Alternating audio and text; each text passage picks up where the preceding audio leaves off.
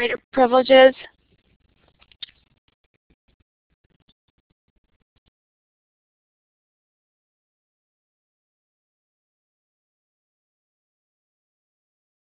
Good morning, everybody who's already here. As a reminder, we've started switching the announcements to the beginning of the session while we're waiting for everyone to join. So we'll be starting in about 10 minutes, and we'll have announcements showing on your screens until then.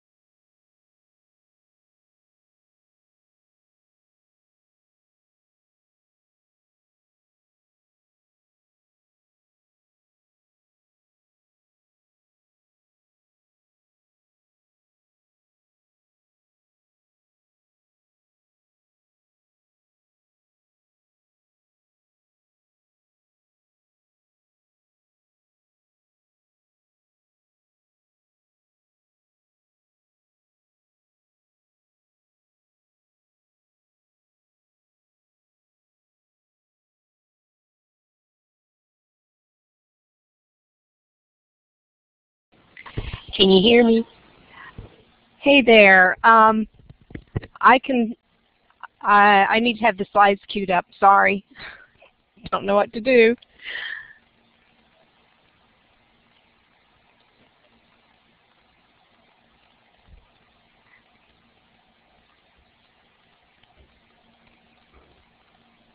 Can you all hear me? Yeah. What do you need, Barbara? Yeah. I can't see the slides. All I can see is the multimedia window. Oh, you can make that smaller. Okay, there we go. Sorry. You can tell it's amateur hour here, folks. Good morning. Welcome to Plants, Pests, and Pathogens. As you can tell, you're not in Lucy Bradley's hands this morning. I'm standing in for her while she's on sabbatical in Costa Rica. So I'm Barbara Shue, Extension Specialist in Plant Pathology and Director of the Plant Disease and Insect Clinic.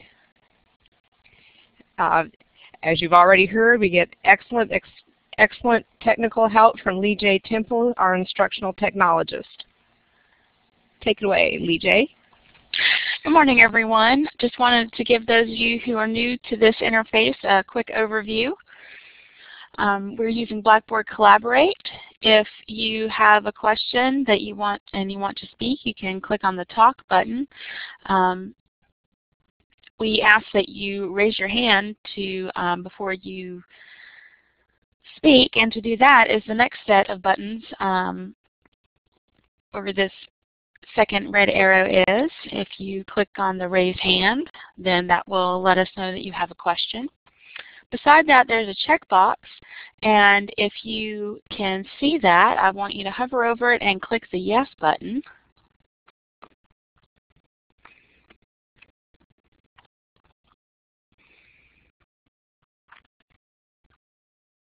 Okay, and for those of you who might be having a hard time, I'm going to put the little sunburst right beside that checkbox.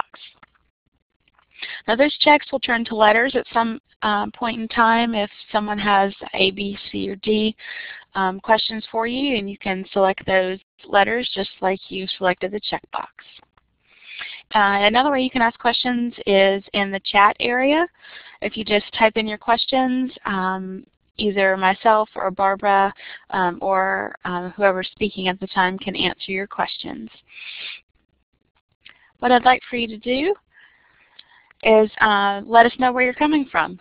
So if you click on the icon that looks like a starburst and then click on the map, we can see where everyone's coming from.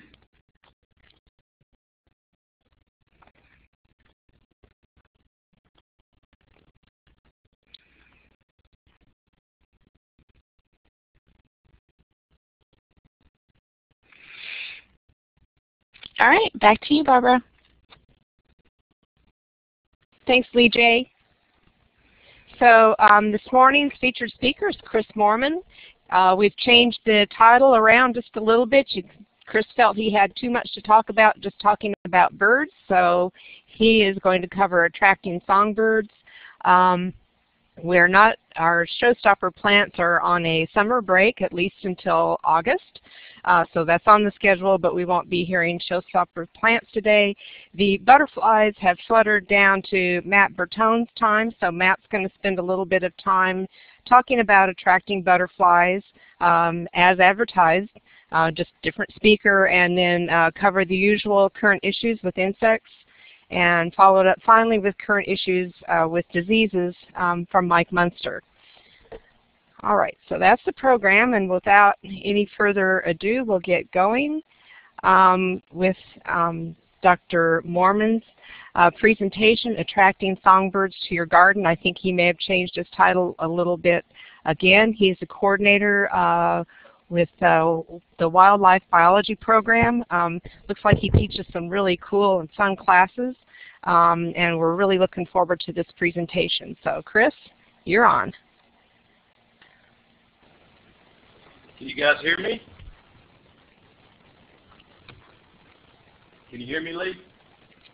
Yeah, you just need to speak up. Okay, how about now? Is that good?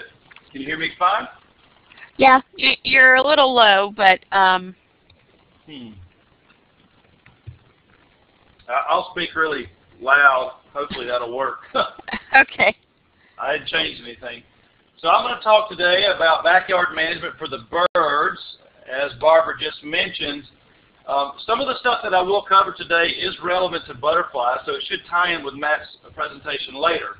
I'll begin by talking about this kind of big picture of primary principles, issues, and then I'll narrow down to some specific things you can do in your backyard.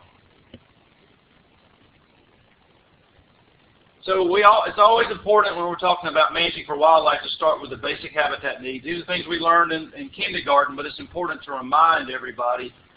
For birds, foods can range from fruits to seeds to insects, and these foods actually change seasonally. So we need to understand the natural history of the birds we're targeting and the season of the year to know what we're trying to shoot for. So this is actually a picture of a blue grosbeak, and you can see based on its bill, it's got a big, large bill, and that indicates that it does eat seeds during certain times of the year, especially in the fall and the winter.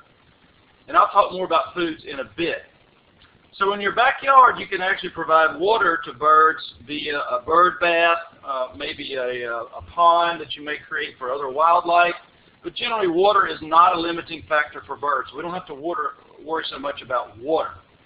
Cover is typically a limiting factor, and is often undervalued in relation to food. But one thing I'm going to challenge everybody today is to think about cover first when they're trying to attract birds or any other wildlife, and think about food second. Birds use cover year-round for a variety of reasons. They nest in it, obviously. They roost in it at night and during harsh weather. And they use it to escape from predators like Cooper's hawks. So Lucy mentioned that there's already been an emphasis on native plants during this session, this year's session, but I just want to remind everybody it's important to avoid invasive plant species. Here I actually had an action slide that didn't come out well, but this is just a list of some invasive plants that we know are kind of nasty plants, although some of them may be attractive to birds because they produce fruits. That attractiveness is one of the very reasons these plants are able to spread and outcompete our native plants. So here's a picture of autumn olive. You can see there's Vinca, English ivy, Nandina, Mahonia, which is not native to this part of the country, and in the background, I believe there's some Bradford pear. You know, one thing I always stress is that when we're trying to attract native animals and here native birds, it's common sense that we would use native plants to do so. If you're interested in a little bit more information about using native plants to attract native birds, you might see Doug Tallamy's book, Bringing Nature Home, and I'll mention that a little bit later, and I'll provide some other resources later as well. So a couple of basic principles. Key principle number one when you're trying to attract birds or butterflies or any other wildlife is to promote plant diversity. We don't want a homogeneous plant community with only one or few species. And butterflies are a great example of why we want to promote plant diversity, because individual species of butterflies tend to be host plant species specific. And that means they lay their eggs, an individual species of butterfly lays its egg or eggs on only a single or few species of plants. So here is a picture of butterfly milkweed, and many of you know that it's the host plant, or one of the host plants for the monarch butterfly. The plants in the genus Asclepius, the milkweeds, are the host plant for monarchs. And you can see on the left is the life cycle of a monarch butterfly. The butterflies in the picture are not actually monarchs. The black butterfly is the spicebush swallowtail, and its host plant, no surprise, is spicebush and also sassafras. So if we want monarchs, spicebush swallowtails, zebra swallowtails, tiger swallowtails, hair streaks, we need a variety of host plants in our garden. And when we're talking about birds, this is important because birds actually eat the caterpillars, the larval stages of butterflies and moths. So it's important to attract butterflies to provide food for birds. Plant diversity also helps provide alternative foods within a season, and we're talking about birds, so these large nuts, acorns, and hickory nuts are not necessarily important for many birds. They are for some woodpeckers, but let's say you might be trying to attract gray squirrels, and you had red oaks in your yard, and red oak acorns are produced on the tree. It takes 2 years for them to mature. They're fairly consistent, and your gray squirrels may eat those red oak acorns. But let's say it's a bad production year for red oaks, but it happens to be a good production year for white oak acorns, which mature on the tree in 1 year. Then in this case, that white oak is an alternative food source for gray squirrels if red oaks aren't available. If no acorns are available, if it's a mass crop failure for all oak trees, or it's a poor acorn crop year, hickory nuts might be that buffer food or that alternative food source. We're not able to provide these alternative foods unless we have really diverse plant communities. So again, plant diversity is important. Similarly, fruits can be important alternative foods, and we can actually think about fruits across the seasons, within season for sure, but also across the seasons. Different species of plants produce fruits at different times of the year, and here I actually have pictures of some early, maybe a little bit later, and then really late fruit producers that are eaten by birds. So I have red mulberry, which has already passed its prime, but it's a really important early season fruit source for birds like catbirds. And then there's a viburnum here. There are other fruits that are available right now this time of the year. Blackberry is getting ripe, so that's a really important food source, along with the blueberries. Viburnum a little bit later, then black gum, dogwood. I'll talk about some of these other species in a bit. And as we move into the winter time, we have fruits that tend to persist on the trees. They're not the highest quality fruits, but the plant strategy is to have a fruit that persists until that's what's available and that's what birds will eat. So many of our hollies have fruits that persist, and they're eaten later in the fall and the winter by birds. So again, important to have all these different species of plants to provide fruits year-round. Same for nectar sources. If we're trying to attract butterflies or hummingbirds that may be attracted to nectar, different plant species bloom at different times of the year, so we can provide year-round or mostly year-round nectar resources by having high plant diversity.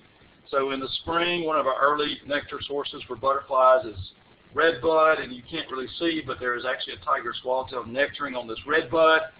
A summer nectar source may be passionflower, and then in the fall we have lots of asters. Here's a goldenrod that's in bloom that's pretty common in the fall. So principle number one is to promote plant diversity. Principle number two is to promote vertical structure. And vertical structure is just equivalent to the number of layers of plant material in your garden, in your forest, in your habitat. So here on the right you see a graphical representation of a plant community with really high or complex structure. I have good structure. It actually has a ground layer of grasses and forbs. It has a shrub layer, has a mid-story, has a canopy. On the left is a more simplified structure or poor structure. All we have there is canopy. The left is typical of suburban and urban landscapes where we may have some canopy trees, but everything else is maintained or manicured or mowed. If you want birds, you need to think structure, because birds can segregate themselves vertically. They're able to fly, and because they can fly, they actually can take advantage of all these layers. So if you're missing a layer, you're going to be missing the birds associated with that layer. Here I have pine warblers, which tend to be a canopy-dwelling species. We have lots of canopy-dwelling birds, but pine warblers is a good example. Wood thrush is a typical mid-story species. Our state bird, the northern cardinal, is a low mid-story species. And in the understory, we have towhees, Carolina wrens, brown thrashers, maybe, and other species that live in that layer. Miss any of these layers, and you're going to be missing the bird species associated with that layer. This is critically important for attracting birds. Think about this all the time. Similarly, I always recommend to avoid what I call specimen plantings. This is a common situation in urban and suburban landscapes where we have a very organized, synchronous plant community.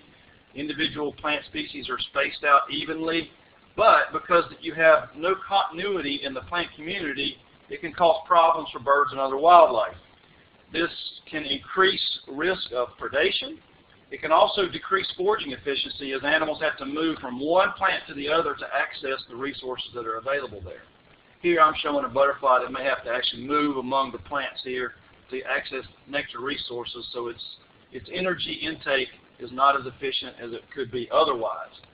Another problem with this kind of approach is we typically lack plant diversity. With these specimen plantings, we often have single or few species of plants: Bradford pear, red maple, boxwood, red maple, Bradford pear. So we're violating the two main principles. Okay. So alternatively, we want to cluster or mass similar plantings to provide ideal habitat, to provide that plant continuity and continuity of food and cover resources. To me, this is also a more aesthetically pleasing approach. It has a more natural feel that suits the eye, at least it suits my eye. So here's an example of what not to do. So here I'm saying increase structural complexity, increase vertical structure, increase plant diversity. There is very limited food or cover resources for birds here. Plus, it will take forever to mow this. My parents had a large 2 or 3 acre grass lot when I was a kid, and I learned not to like to mow. So I avoid these kinds of situations if possible. Turf grass is just not ideal for birds because in its very nature it lacks structure and plant diversity. There are a few species that will use turf grass like robins, but generally it's not ideal for birds. This is a tough one. So when I recommend a manage for wildlife, I encourage people to be messy, to think messy. And this goes against the typical model of the European garden where everything's clean and neat, or the neat and green mentality. Again, much less time mowing. I understand that there's a gradient here of tolerance, how much people are willing to tolerate. This is just to make some points. On the left, this plant, many of you may recognize it, is poison ivy. It's a highly attractive fruit producer for birds, hence it gets spread around the landscape as birds poop out the seeds. Understandably, it's not an ideal plant for the suburban backyard. I actually remove it from my backyard. Pokeweed in the middle is a real, a messy plant because when birds eat it and they poop it out, it poops purple stuff on your neighbor's car. I do have lots of pokeweed in my backyard. I can tolerate it. And again, some of these plants are actually poisonous too, so consider that. And then on the right is blackberry, probably the best all-around wildlife plant in the southeastern United States because it has multiple values and all the different species that actually eat it or use it for cover. So if you can tolerate blackberry, I recommend you do so. So those are just some points that help guide the big picture approach to managing your backyard for birds. Now I'm going to get a little more specific and give you some background on birds in their general natural history that I think will help you understand what you can expect in your backyard during different seasons of the year. So I'm going to start with what's a group of birds called neotropical migrants. These are birds that spend about 2/3 to 3/4 of the year in the tropics down there with Lucy Bradley in Costa Rica. And then they come up to North Carolina and other parts of the United States during the summer months to take advantage of the resources that are here then. These are primarily insect eaters while they're here, and they're well known to be closely linked to native vegetation. And this is probably because their food sources, notably butterfly and moth caterpillars, Lepidoptera larvae, are closely linked to native vegetation.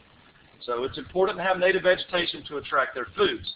They're also well known to be closely linked to large tracts of contiguous, undeveloped forest or undeveloped vegetation communities. So when we have really fragmented areas from suburban or urban development, we tend to lose out on these species. Here's an Acadian flycatcher for an example. It actually flies out. It's called sallies. It sallies out and eats flying insects like mosquitoes, but it's generally found only along streams and rivers with wide swaths of forest. So when we clear these areas for development, we tend to lose this species. So this is one that will be hard to get.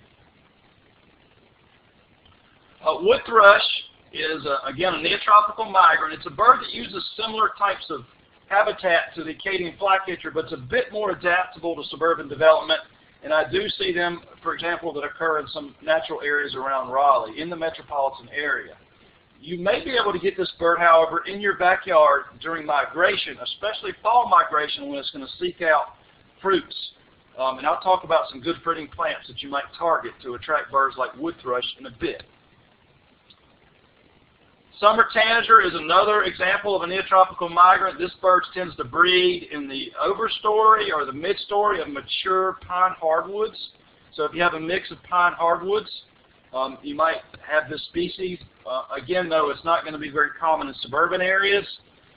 As we move west from Raleigh, we get the scarlet tanager, which is an even more striking bird. And again, it's not going to be common in suburban areas, but you may see these birds come through during migration. For example, this year we had 5 male scarlet tanagers in a single oak tree on campus at NC State, just above our wildlife office here. So it's pretty neat when you see them during migration. This is an orchard oriole. It's a bird that's fairly common down the coast. It breeds on the coast. And it seems to be attracted to front yard areas, maybe in more rural environments, especially where you have an orchard-like setting, maybe pecan orchards or other places where there are large trees spaced out. And I see this bird really commonly nesting in these front yards. So it's something to look out for. And then lastly, the indigo bunting. Many of you may be familiar with indigo bunting. It's, you see that bill, it does eat seeds during the fall and winter and even during the spring, so you can attract it to your garden or your yard to a bird feeder during migration. It breeds in dense, low growth along cropland or agricultural field margins and in recent timber harvest areas. But there are lots of indigo buntings around, so keep an eye out for them during migration. They may actually come through and stop off at your bird feeder, especially if you have certain kinds of bird feeders or if you're close to the places they breed.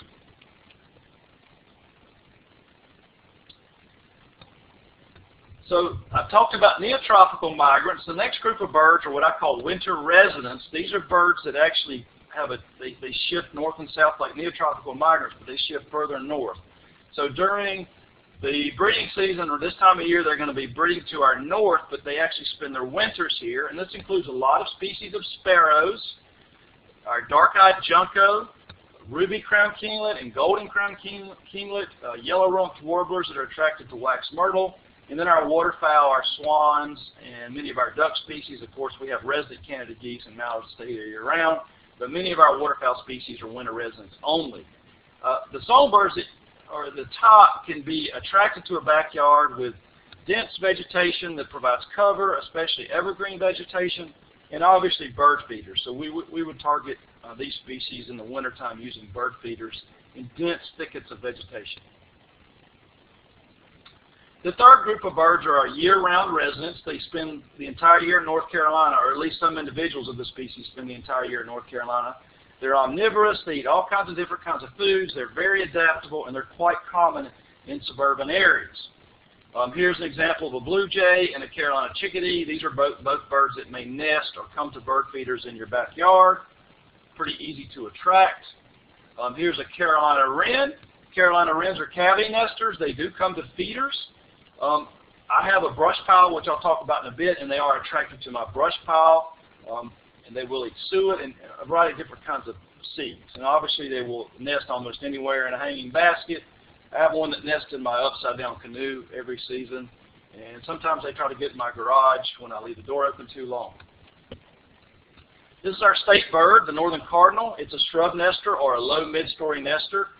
So if you have those layers available in your backyard, you should have cardinals present. They're very adaptable, and they readily come to feeders. You see that seed-eating bill, and they love black old sunflower seed. Here's a brown thrasher, which is a state bird of Georgia, where I grew up. Brown thrashers love dense shrub areas. They feed on the ground. In my backyard, they do come and feed on seed and insects in the leaf litter beneath my feeders. Again, this is a species attracted to my brush pile, or a pile of sticks and limbs that I'll talk about in just a bit. So a brush pile, a feeder. For brown thrashers, I think they really do favor leaf litter. So if you maintain some areas of natural leaf litter instead of turf grass, this will be a species that will benefit. And I have a lot of natural leaf litter areas in my yard. And one of everybody's favorite is the eastern bluebird. This is a species of more open environments, maybe a species that would do kind of well in a turf grass environment pretty well, as long as there's nest sites. They're a cavity nester, so as we all know, they are attracted to our nest boxes that we put up in place of natural cavities. I'll talk about that in a bit as well. This is a red-headed woodpecker, which is kind of the the coup de grace if you're trying to get a resident species in your backyard. The key thing for these species, they prefer open forest environments, and they're going to nest in large diameter, big standing dead trees or snags. So you've got to have these large standing dead trees to have red-headed woodpeckers. They will come to suet feeders in the winter if you have those up. I've already mentioned the pine warbler. This is a male pine warbler. Pine warblers use the overstory of pine forest, hence their name, all across the state, no matter where you are in the state. So if you've got pine trees, you've probably got pine warblers. This is an easy one to get. You know, mid-story to overstory pine trees are important here. And I do have them come to my suet feeder sometimes in the winter, or even other food sources when it's really cold. They'll come down out of the canopy to come to the bird feeders. So now I'm going to actually shift gears a little bit, and I'm going to go through some of my favorite plants to attract birds, and I'm going to do this in the same kind of structural way that I mentioned before. So I'm going to talk about shrubs, vines, short trees, tall trees. These are just a few examples of plants that you might have in your garden. Some of this is repetitive. So here on the left, this is spice bush, Lindera, and research shows there are actually 3 species of fruit-producing plants that birds seek out most in the fall. So there are 3 species, and this is one of them: spice bush, flowering dogwood, which is a common plant, and black gum, Nyssa sylvaticus. So those are 3 species you might shoot for to attract fall migrating songbirds: spice bush, black gum, and dogwood. Black gum is obviously a mature tree, so this is a long-term investment. On the right is blackberry. I already mentioned that. It's a great wildlife plant. So for some shrubs, there are a variety of different shrubs. Wax myrtle is a great shrub for the coast. It's an evergreen species that does attract the yellow-rumped warbler, especially in the wintertime. Here on the right, I have beautyberry, which is an aesthetically pleasing plant that does provide structure, and birds will nest in it. Birds will also eat these fruits, especially later in the fall as other fruits disappear. I'm going to again encourage you to go with the American beautyberry and not the Chinese beautyberry. To me, it's always makes sense to shoot native, to go with native plants. Same for the viburnum. This is a viburnum species on the left. You can find non-native viburnums pretty readily in the nursery tray. There are native ones. You may have to look a bit harder, but I would encourage you to try to plant some native. There's a variety of viburnum species. Try to find some native viburnums to plant in your garden. They have beautiful flowers that will attract pollinating insects, and they also produce these fruits that are eaten by birds. I've already made my point about poison ivy on the left, so I'm not going to say that anymore, but on the right is Virginia creeper. It's another plant that most people would remove. maybe it looks a bit like poison ivy. It's just kind of weedy looking, but it does produce really highly preferred fruits for birds in the fall. It has beautiful fall color. It's only going to produce fruits when it climbs. Same for poison ivy. So you're going to have to allow it to climb on some structure to produce the fruits that are going to be attractive to birds. So moving up in structural layers, short trees. I've already talked about flowering dogwood. Flowering dogwood is a fabulous wildlife plant. Dozens and dozens of species eat the fruits when they're available, so I would encourage you to include some dogwood in your garden if possible. Serviceberry is the flower on the top right. Serviceberry, or Juneberry in the genus Amelanchier, provides fruits early in the season, so it's a late spring fruit producer. So again, you can address that seasonality by adding serviceberry to the garden. And then the bottom right is actually another viburnum species that's a bit larger, and this just shows you that different viburnums are going to show up in different layers of your plant community. So some viburnums get quite tall. I think this is Refrigilum maybe. Not exactly sure what species it is. So here are some canopy species that you might shoot for. I've already mentioned black gum here. This is Nyssa sylvatica black gum in the bottom left.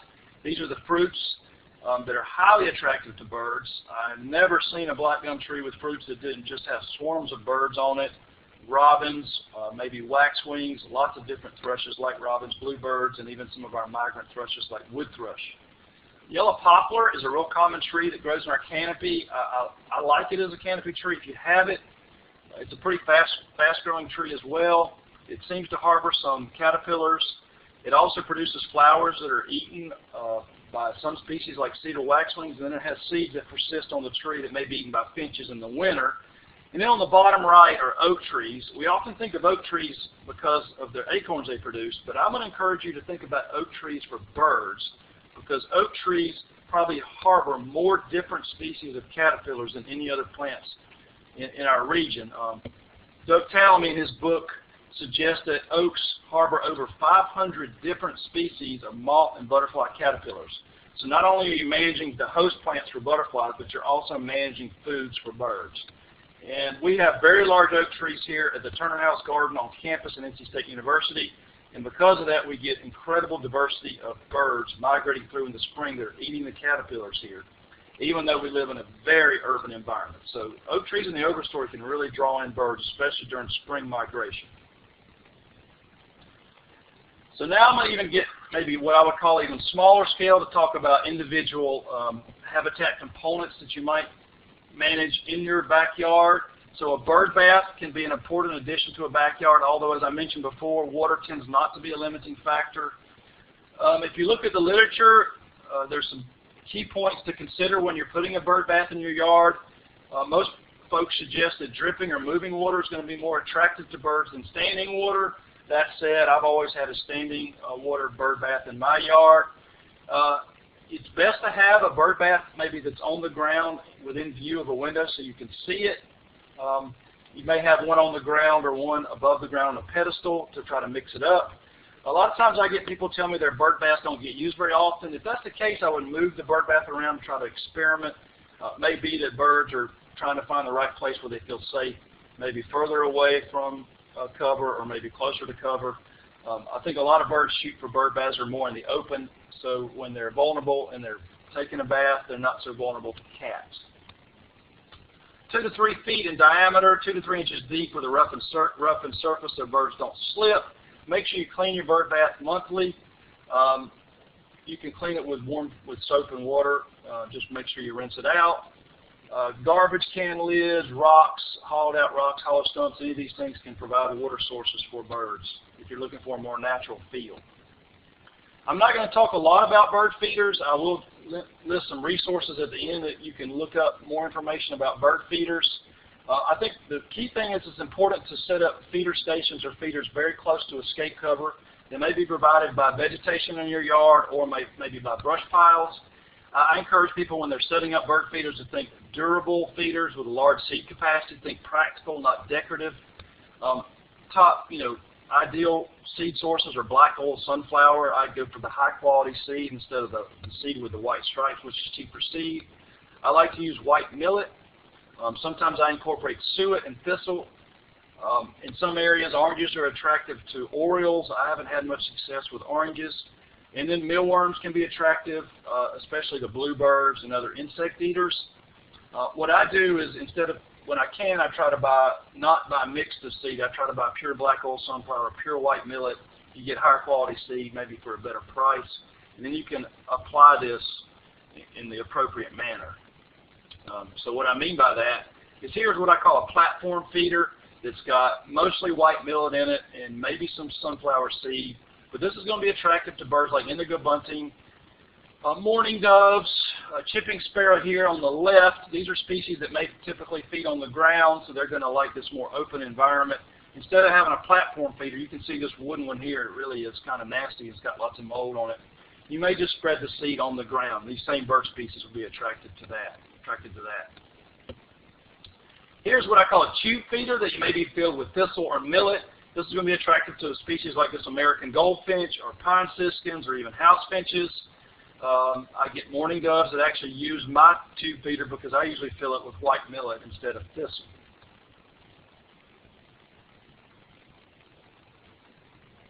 So most of us don't think about dead wood when we're trying to manage a garden for wildlife. I do actually have some large down trees in my front yard, which is a little different than the norm. But these dead trees can attract certain species like pileated woodpeckers or other species that feed on the insects that come to the decaying wood. On the right is a picture of a snag. And I'll just say that a standing dead tree is a snag. These standing dead trees are incredibly important microhabitats for wildlife. There are over 40 species of birds in North Carolina that use these standing dead trees, either for nesting cavities, for roosts, for perches, or to feed on the insects. I understand there are safety risks, so if you do have a safety concern, definitely snags are not something you want to have. But if you have a larger property where you can have snags in safer areas, I would strongly encourage them. If not, take the snag down, but leave it on the ground so then it can be a down log and provide food and cover for a variety of birds and other wildlife. Another approach to managing dead wood is to create brush piles, and this is actually a picture of a brush pile in my backyard. I live within the belt line of Raleigh, so I live essentially in a very suburban, urban environment. And I have this brush pile in my backyard. This is an especially important habitat component in the winter when other cover is lost. I get lots of white-throated sparrows, juncos, some other species of sparrows. I've already mentioned Carolina wrens and brown thrashers and eastern towhees that use this brush pile, and what I do is I actually spread white millet around the brush pile to provide kind of a home base for these bird species. I will warn you to check with your neighborhood ordinances or covenants to make sure it's okay to have a brush pile. Interestingly, I did just receive a code violation in Raleigh for having a brush pile. It's in my backyard. I don't know how it was seen, but the enforcer, the auditor came out and we talked about it, and I explained the value of the brush pile. It actually prevents me from having to ship my material off to the dump, so I think it's a win-win. But there are folks that don't recognize why you might leave big branches and stuff in your backyard, maybe unkempt. This time of year, my brush pile kind of disappears in the vegetation, but in the winter, maybe it's a little more obvious, so definitely consider that. Nest boxes are actually, they're artificial surrogates of those standing dead trees or snags that I mentioned earlier. So historically, birds like bluebirds would have nested in cavities in the standing dead trees. But now, because we don't have so many snags, especially in more urban environments, we can provide nest boxes as a replacement. So when we put up nest boxes, a couple of things to think about. If you've got nest boxes targeting the same species, say an eastern bluebird, you want to make sure you space individual boxes out so they may get used by more than one pair of birds. If they're very close together, maybe less than 200 feet apart, you're going to be within the same territory, so you're only going to get one pair of birds using any of the boxes at one time, but maybe the same pair will actually use the second box as an alternative or for re-nesting, so that's okay. Never use any perches. Perches just attract starlings and house sparrows, which are non-native bird species. In general, I just say avoid decorative boxes or decorative bird feeders. If you really want to attract birds out of the wildlife, purchase or build practical nest boxes that are actually designed specifically for birds. Sometimes decorative boxes can have design components that aren't ideal for species. Maybe they're made out of metal, they get too hot. Maybe they do attract non-native species like starlings. So use practical boxes or practical bird feeders. Use recommended dimensions. It's especially important to have the right entrance hole, because the entrance hole determines the kinds of species that will use your nest box. So in my front yard, I have a 1.5 inch diameter nest entrance hole, which is for bluebirds, and I have a smaller diameter nest hole, which is for chickadees and brown-headed nuthatches. You can actually include an entrance guard to keep woodpeckers or squirrels from enlarging that entrance hole. It's just a metal plate. You can also use predator guards. I always encourage folks to mount their nest boxes on a post rather than a tree, because black rat snakes are very adept at climbing trees, and they were more prone to actually get into your nest box. So you can actually put your nest box on a post and then actually put a predator guard below that nest box to protect it from predators. Any good nest box should have ventilation and drainage. I typically clean my nest box after I know a nesting attempt has come to end, so I'm just able to monitor the nest and know that it's over. There's really no need to clean out your nest box except maybe in January or February of every year. Pull out old wasp nests or any other kind of mess that's gotten in there. Sometimes flying squirrels will get in nest boxes as well. So a little bit about ruby-throated hummingbirds. This is our only species of breeding hummingbird in North Carolina. This is the female. We can attract ruby-throated hummingbirds to our backyards by providing bright tubular flowers, and I'll give some examples of these in a second. Many of these tubular flowers actually grow on native vines. We can add a feeder as a complement to native vegetation or native foods. If you use a feeder, you want to have 4 parts water, 1 part sugar. You don't want to go with more sugar because that's not good for the hummingbirds. No food coloring. Typically the feeders are red, so there's absolutely no reason for food coloring. There's some concern that food coloring can be carcinogenic if eaten over and over for long times by hummingbirds. And then no honey is needed as well. The sugar is plenty sweet for the hummingbirds. Our ruby-throated hummingbirds will leave in the wintertime. They're neotropical migrants. Some individuals may stay around, and there also may be some winter rarities that show up if you're able to keep your feeder up. Sugar water freezes below 32 degrees, but it will eventually freeze once we get down to the mid-20s. So if it gets really cold, you're going to have to find some strategy to keep the feeder from freezing. But if it's cold enough but not freezing, we could get winter rarities like rufous hummingbirds that show up here in North Carolina during the wintertime. Just as another note, this time of year, ruby-throated hummingbirds are nesting, and they're eating a lot of insects. So again, insects are an important part of a bird habitat.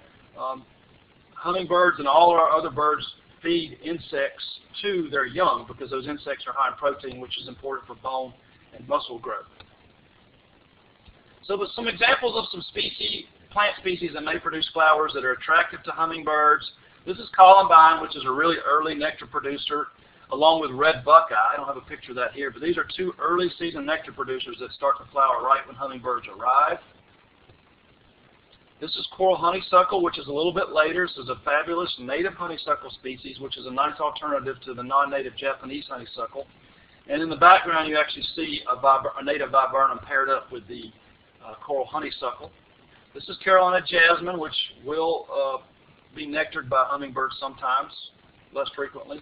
This is trumpet creeper. This is one that's in bloom now. This is a highly attractive species for our ruby-throated hummingbirds. This is cardinal flower, which will draw in hummingbirds. This is a mesic or water garden plant. We actually have them in our water garden here on campus at NC State. And this is jewelweed, and I actually have gone through kind of a seasonal approach, so early season nectar, and then jewelweed is a fall nectar producer that's really highly attractive to hummingbirds. You can actually see a female here flying around actually nectaring on these jewelweed plants, which typically occur along moist areas and stream margins, especially along our greenways here in Wake County. Okay, a reality check. Landscape matters. So for some of us, there are going to be constraints or limitations on what kinds of birds or how many birds we're going to be able to attract just because of where we reside. I reside about 1 mile from NC State's campus in a fairly urban environment, so I recognize that some of the neotropical migrants I mentioned early on are not going to nest or breed in my backyard. However, I am able to see those birds come through during migration, so I get some benefit. And the reason we see those birds during migration is because we have, at least in my part of the neighborhood, there's a lot of canopy retention. A lot of native canopy of oaks and poplars and maples that were retained, so species tend to fall out and use those areas during migration. But I do recognize that I'm not going to have Acadian flycatchers and summer tanagers. I do have some neotropical migrants that seem to breed in my neighborhood, like red-eyed vireo and great-crested flycatcher.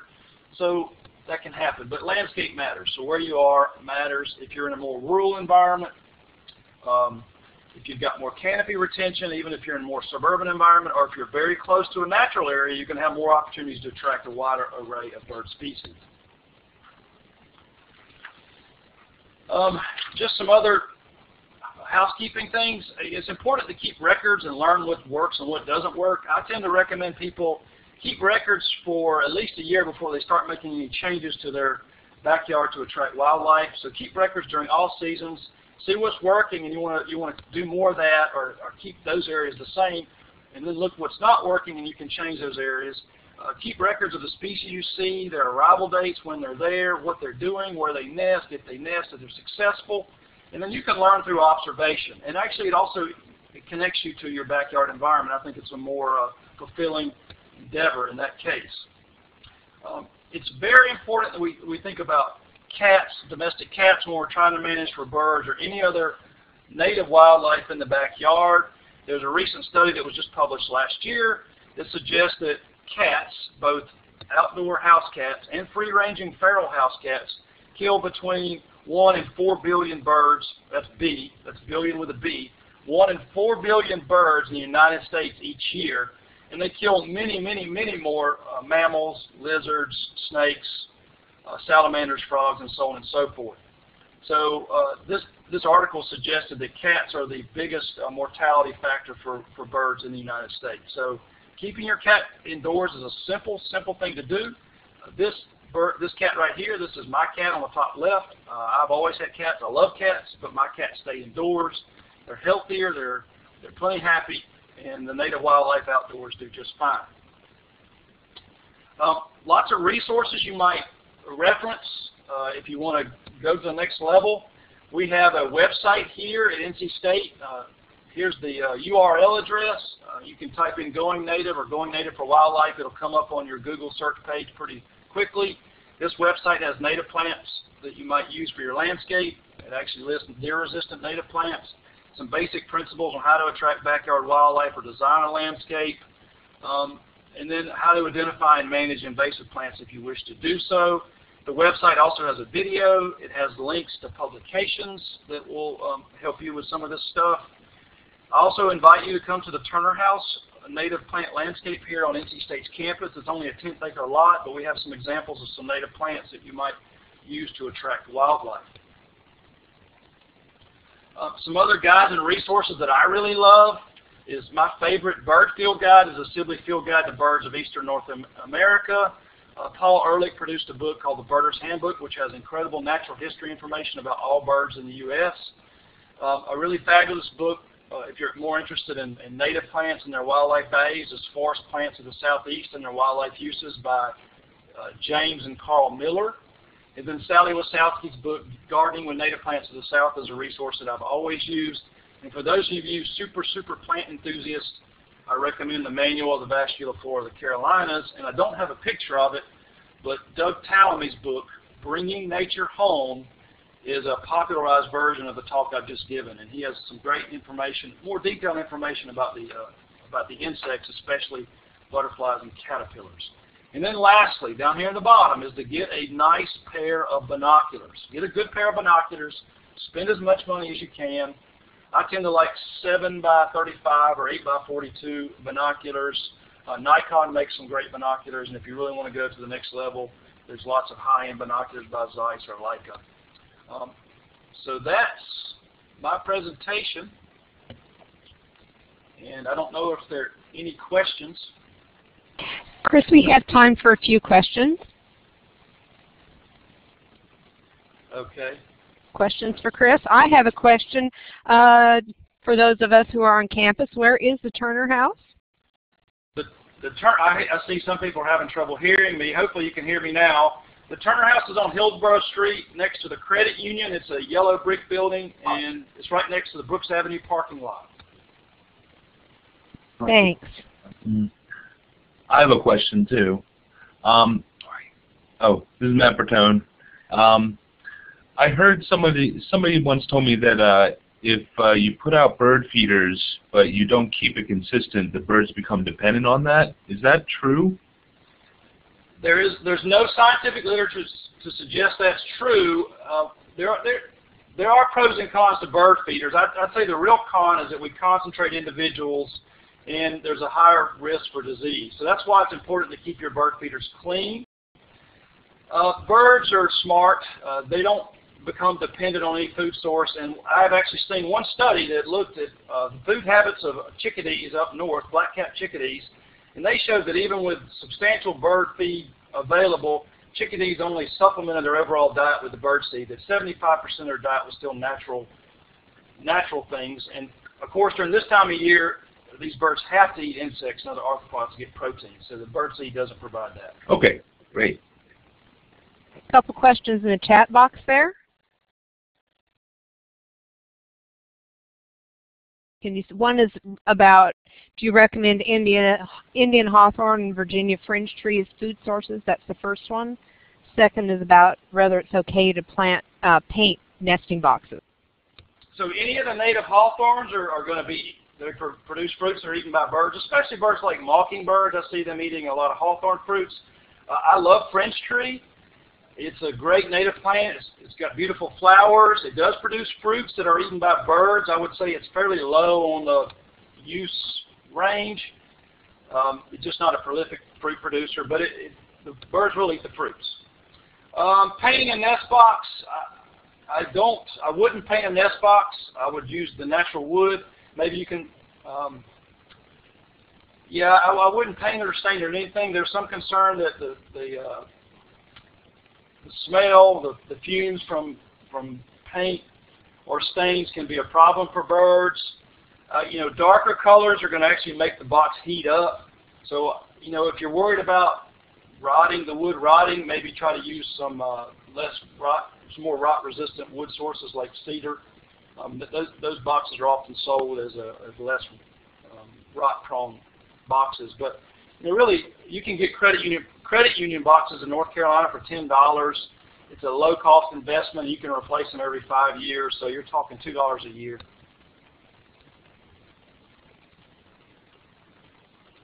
Any more questions?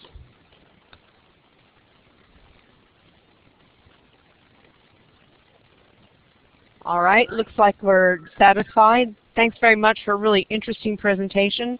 I know most gardeners love birds, so I'm sure lots of us enjoyed it as much as I did. Okay. Thanks, Barbara. I'm available for emails anytime if anybody has any emails. Okay, great. Thank you. So next up, it looks like we're going to do some critter or not with Matt Bertone and Mike Munster. Actually, with Mike Munster and Matt Bertone, but not sure who did that slide. What did I say? No, it's all about who gets first billing. The critter or not this time, we decided to do a light version. There are only going to be 5 questions that we'll pose to you, and I think we'll still try and use the method that we did last time, which sort of puts you on the spot as to having to come up with an answer. This is, for those of you who are new or don't remember, it's been 4 months since we've done this. The way it works is that we post a picture or two of some kind of a situation on a plant or in a landscape or in a home. And if you think what you're looking at is some kind of a critter, that is an insect or a mite, spider, or some other kind of arthropod, or even a mollusk or a vertebrate animal, then you click on the green checkbox. That same green check that you used to indicate that you could hear VJ at the beginning of the presentation. If you think that it's something else, either a disease or a fungus, an abiotic problem, a man-made issue, whatever else that's not a critter, then you click on the red X. We tally up and see how many people voted yes, how many no, and we'll then give the answer. At the end, you score up your own tally up your own score, and see how well you did. So if there are groups out there viewing this and listening together, then please designate a person who will take the group consensus answer and post it to the site. And if everybody's ready, I turn it over to Matt, who will present the first critter or not. Okay, we got this apple sample in from Caswell County, and on the note it said yellow eggs present. This is apparently a new orchard system that was planted, and so what do you think, critter or not?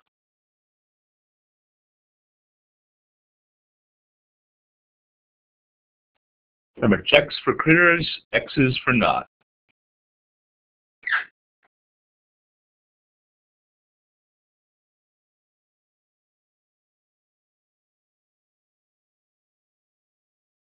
How much time are we going to give people here, Matt? Maybe another 10 seconds or so. Being awfully generous today. I know. We've got an even split, so just give a little bit more time. But okay, 5, 4, 3, 2, 1. Okay.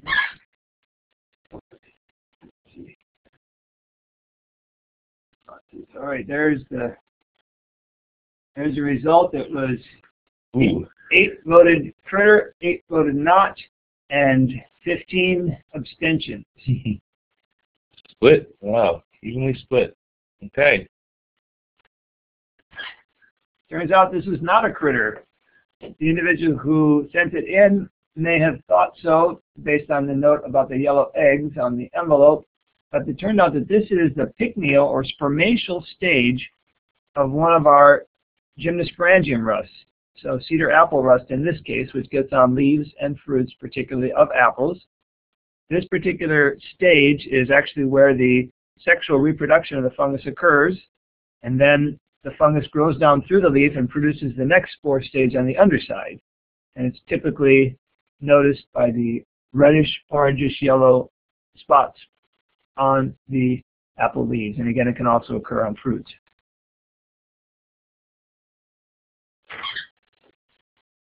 This next sample was mint that came in May of this year from Polk County.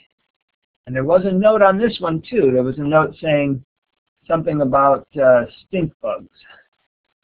What do you think? Critter or not? Yeah, clear out the old results. All right, you can start polling now. We had to reset the poll from last time. Sorry about that.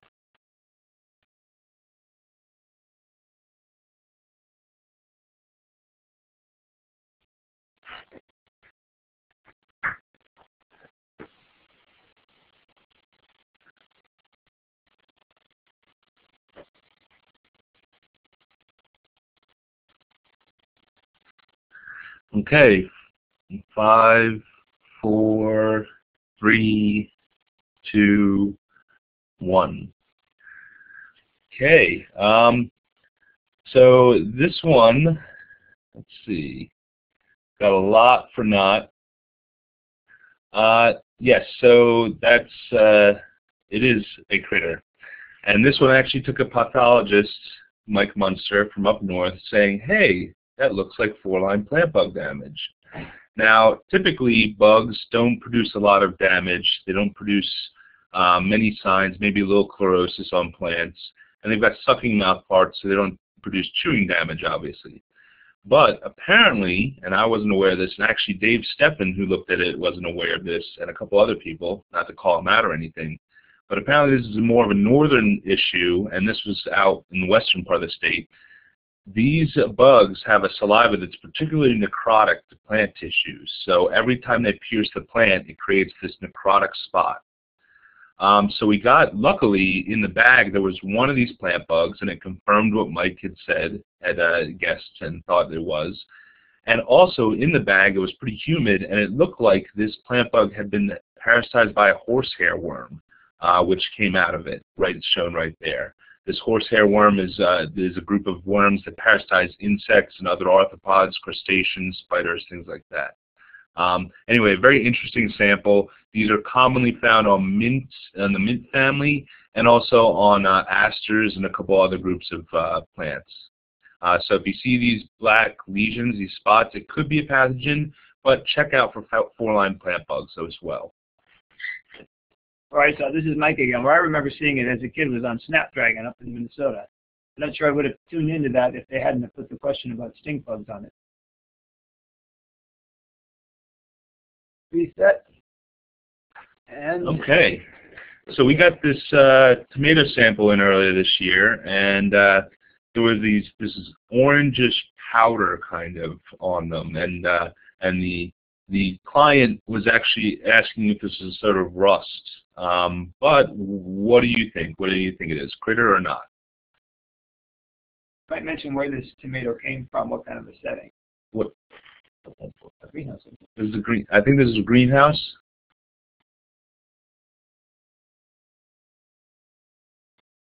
Yeah.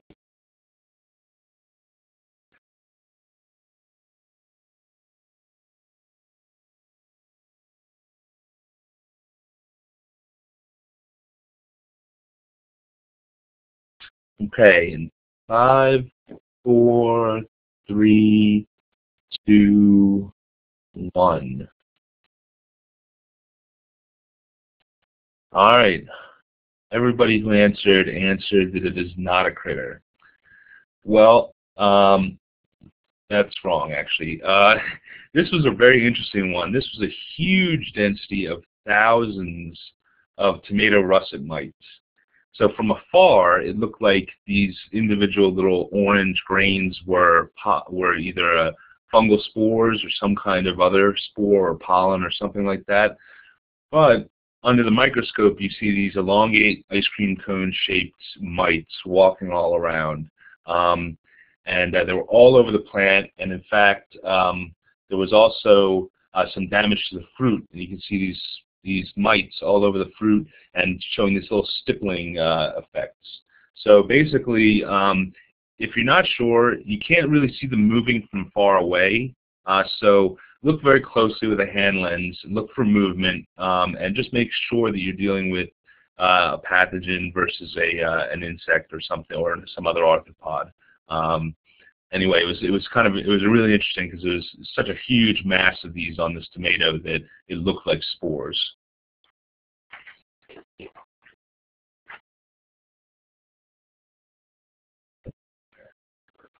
Our last critter or not question for this session has to do with some Chinese lacebark elms here on campus. Oh, there's one more after this? Oh, that's right, we switched. Okay, sorry. The penultimate critter or not question. Chinese lacebark elm on NC State's campus.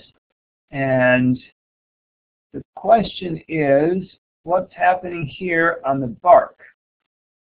These small reddish pustules emerging through the bark, quite consistently, I might say, from on the trunks and the main and the stems and branches. Critter or not?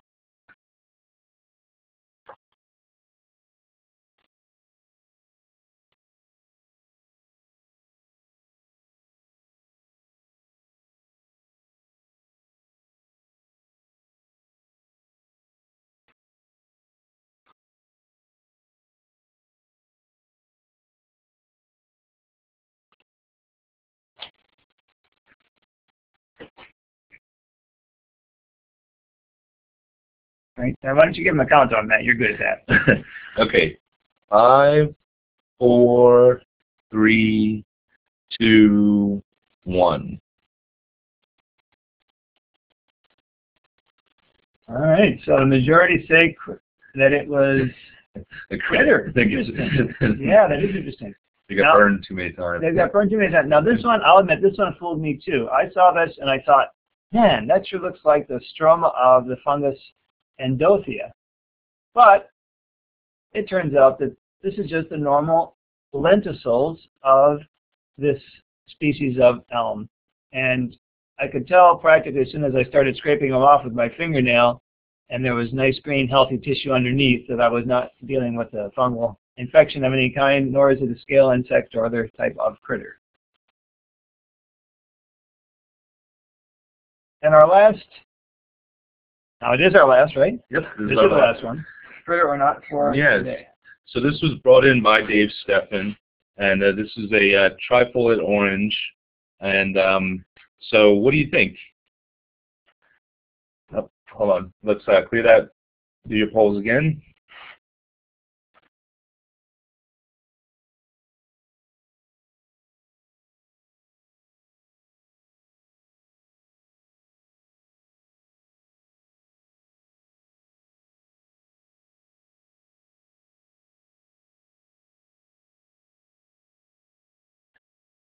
Okay, 5, 4, 3, 2, 1.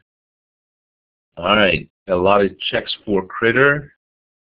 Okay, and what is it? You're right, it is a critter.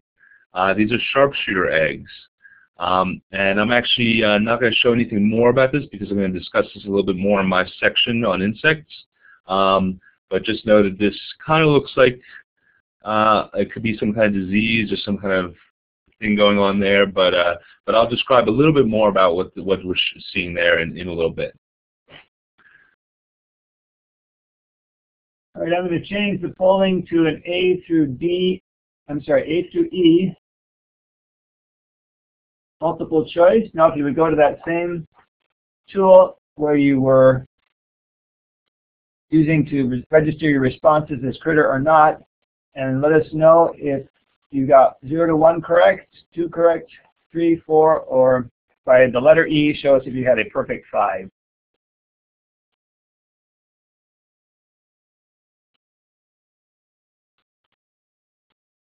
Hmm.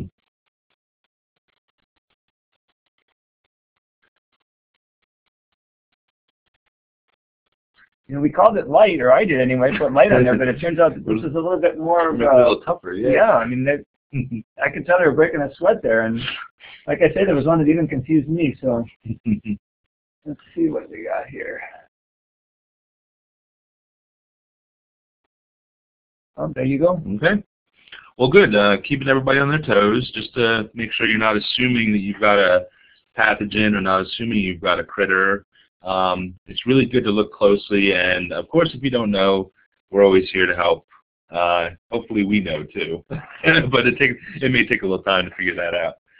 Okay, so I'm going to start out my session on some insects and things with continuing. I'm only going to present a slide, but basically continuing with the butterfly and bird encouragement in the yard.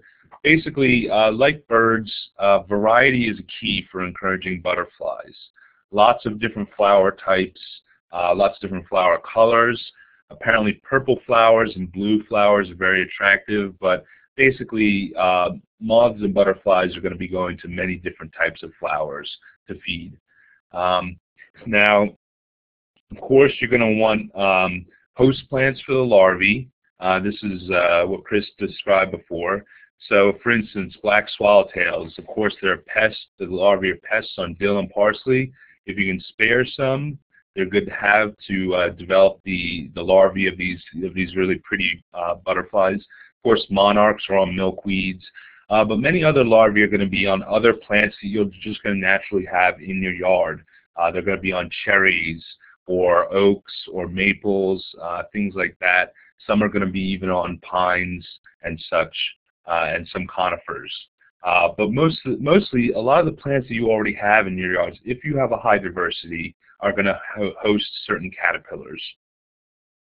Also, keeping wildflowers and weeds in part of a yard can encourage the native butterflies that feed on these more commonly than non-native ornamentals, as described by Chris as well. So a lot of these butterflies have evolved to only feed on our native species, and so if you have a little bit of habitat that's natural, you're going to get more of the natural, the naturally occurring caterpillars and such.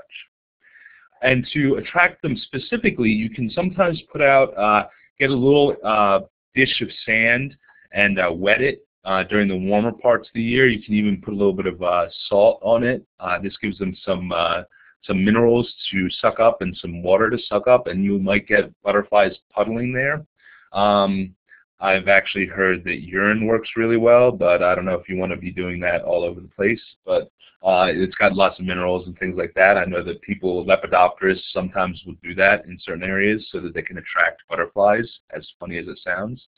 Or sometimes open fruits or overripe fruits. You can put them out, and the butterflies will come and drink the juices from the fruits because they're loaded with sugar and such.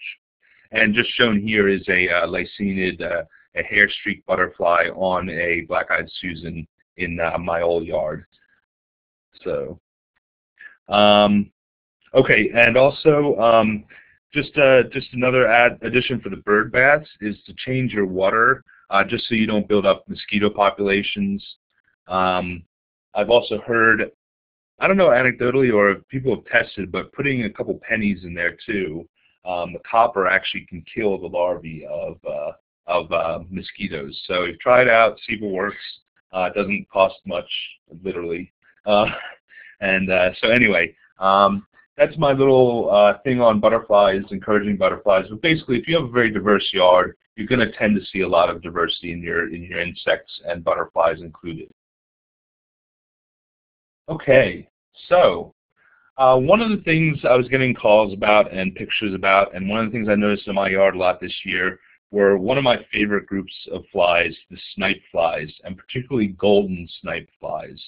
You may have seen them out in your garden, you may have seen them flying around and had no idea what they are because sometimes, some years, you don't see a lot of them, and they're only present in certain environments. But they're in the family Ragionidae, which are the snipe flies. And this specific species is Chrysopilus thoracicus. Now, they are related. They're in the same group as horseflies, but there's only one genus, which isn't very common around here, that feeds on blood. And these are going to be mostly pests out west in rangelands, places like that. We do have them here, but I have never heard of anybody being bitten by one here in North Carolina or personally. The larvae of these flies, most of the other ones, all the other ones do not bite though. So the larvae of these flies are predators in moist soil in wooded areas. So think of a nice dark area with ferns, a lot of undergrowth vegetation near streams, nice organic soil. You're going to have these larvae living in there. Now this year we saw them often mating, so they'll be attached. The male is a little bit smaller than the female. And this species in particular has a golden patch. They have a golden patch of setae on their thorax and these smoky wing veins. Also silver patches on the abdomen. And just like many other fly groups, I discussed march flies last time, and the same thing happens where males will have large contiguous eyes, and females have smaller separate eyes. This is the same thing as in horse flies as well. The females are the only ones that feed. Same thing in these snipe flies. The ones that feed on blood, it's only the females. You see here that right here is a female. She's got these smaller separate eyes, and here's a male with these huge contiguous eyes. And of course, you can see the male is a lot thinner. The female is nice and large to help produce eggs and everything. Now we do have a number of species of them around here. These are both two species of Chrysopilus. One's Chrysopilus basilaris, and the other one's Chrysopilus fasciatus. It's got golden stripes on it, as well as a golden thorax, but not the smoky wings. Interestingly enough, some of them, oftentimes they'll sit in this weird position where they're kind of got to put their abdomen in front of them. They kind of very strange, look like they're lounging or sitting in a kind of lazy boy or invisible lazy boy. Anyway, these range in size. Basilaris right here is fairly small, about the size of a housefly, to Thoracicus, which is about half an inch to 3/4 of an inch large. Now, can anybody venture a guess as to which one's a male and which one's a female here?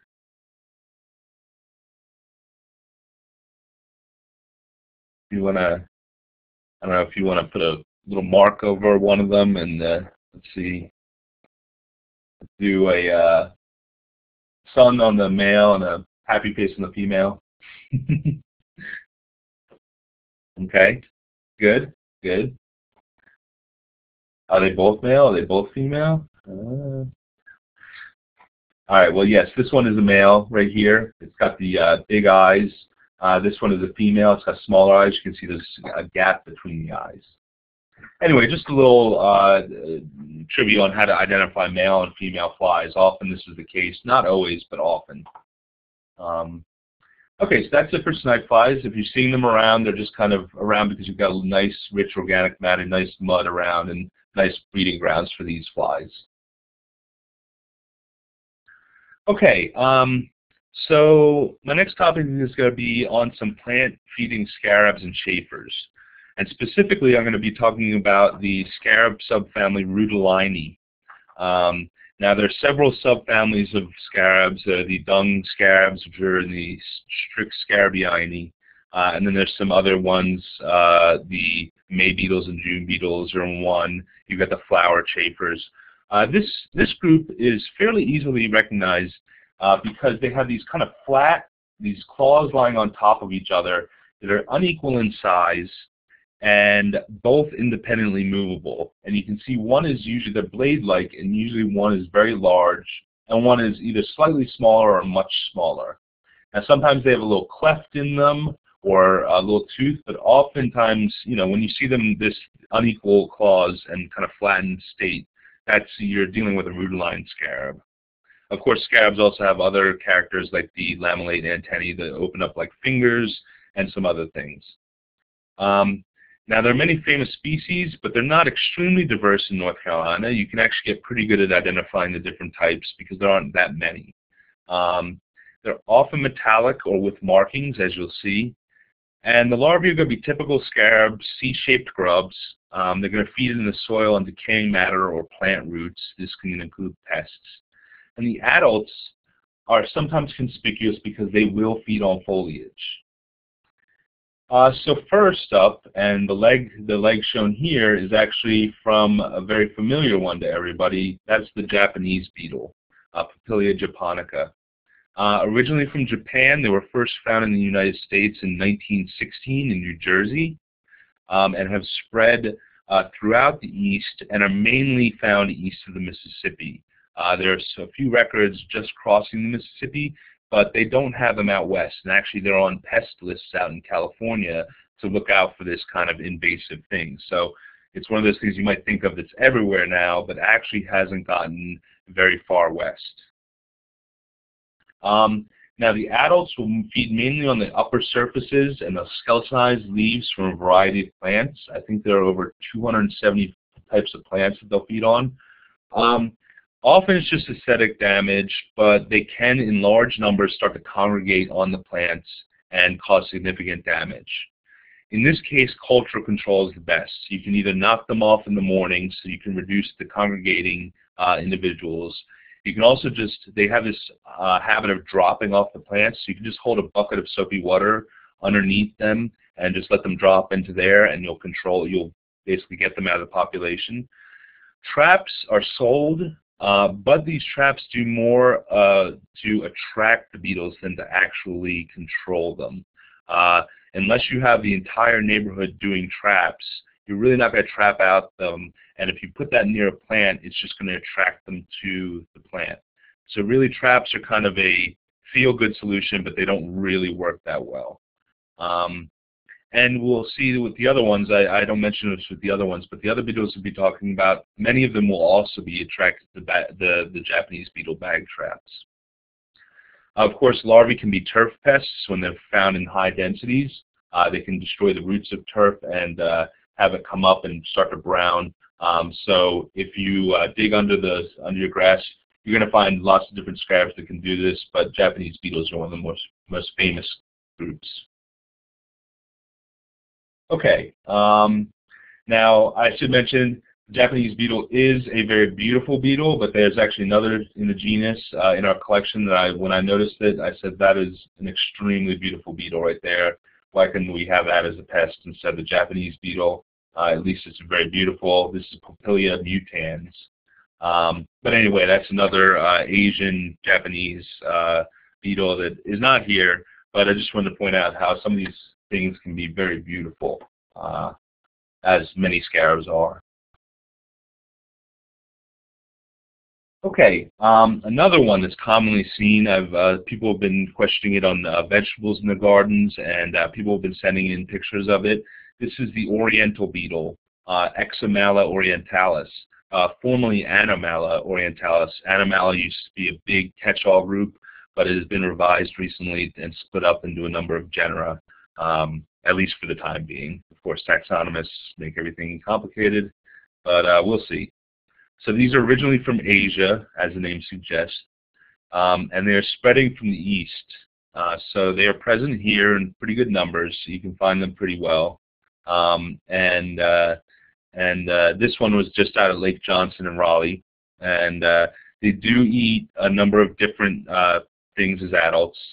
The larvae can be root pests, and they're similar to Japanese beetles, but they're going to be a brown bronze, and usually with these two dark spots on the pronotum. However, they do vary very much in color. Some of them can be almost all dark, and you've got to basically use a key to figure out exactly what you're dealing with. But anyway, this is a typical form right here, this brownish bronze splotched with black spots on the pronotum. And they're about the size of a Japanese beetle as well. Okay, now a much larger species is the grapevine beetle, Pelodnota punctata. These are native to eastern North America. There's one species in the east, one species in the west, so this is our eastern species. They are large, about an inch long, so they're about twice as long, or 2.5 times as long as a Japanese beetle. And they're this brownish color, a little bit of a shiny iridescence, and with these spots around the edge. Now this is actually one from the north. This is a northern type of them. They're the same species, but these have darker legs and more of a mask. Our southern ones are going to have lighter legs, about the color of the body, and less of a mask. Now the larvae actually are not pests at all. They live only in dead hardwoods, so in stumps of hardwoods or just logs. And these are going to be maple, Celtis, walnut, basically all different hardwoods are attacked by the decaying hardwoods are attacked by the larvae. However, the adults can sometimes be found feeding on the on the leaves and the fruits. However, they rarely ever do so much damage to be economically important. Just be aware that they can be out there feeding on your grapes, both native and cultivated grapes. And here you can actually see, here's a great example of the two claws, the asymmetrical claws, with this very large one and the smaller one, and they lie kind of flat on together. Very different from the claws of other scarab beetles. Okay, then I got a picture of these scarabs on corn. Somebody was growing corn out in the field, and Dominic Reisig, our field crops specialist, sent these in and said they kind of look like Japanese beetles, but also don't really. And he was curious, as was the grower, to what they are. And these are actually another closely related species. These are Strigoderma arbicola. They're called the sand chafer, the spring rose beetle, false Japanese beetle, and rose chafer. Basically, they are a native species. The adults are polyphagous, just like a lot of these. They're going to feed on a lot of different types of plants. The larvae can actually be pretty big pests of roots of peanut, strawberry, sweet potato, and certain pasture grasses. Now, to tell them apart from Japanese beetles and some of these other ones, it doesn't show up here, but actually in the previous slide, you can see they're very furry, very hairy on their pronotum. And you can see on the bottom of the body right here, they're also very hairy. Also, they're a little bit more bronze, but the main feature is going to be these long grooves in the elytra, very deep, very pronounced grooves. Now there are other species of Strigoderma. This is about the size of a Japanese beetle. There's one Pygmaea. It's got some color, some yellow spots on the elytra. It is about half the size of a Japanese beetle and very distinct compared to Arbicola. But anyway, that is, I think that's the end of the talk on beetles, on these plant-feeding rutiline beetles. So the next subject I'd like to talk about is what our critter or not had to do with, and these are going to be the large sharpshooters.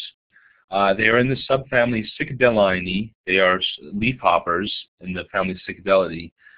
In the subfamily Cicadellidae, which are all the sharpshooters, including the small scarlet and green Graphocephala, things like that.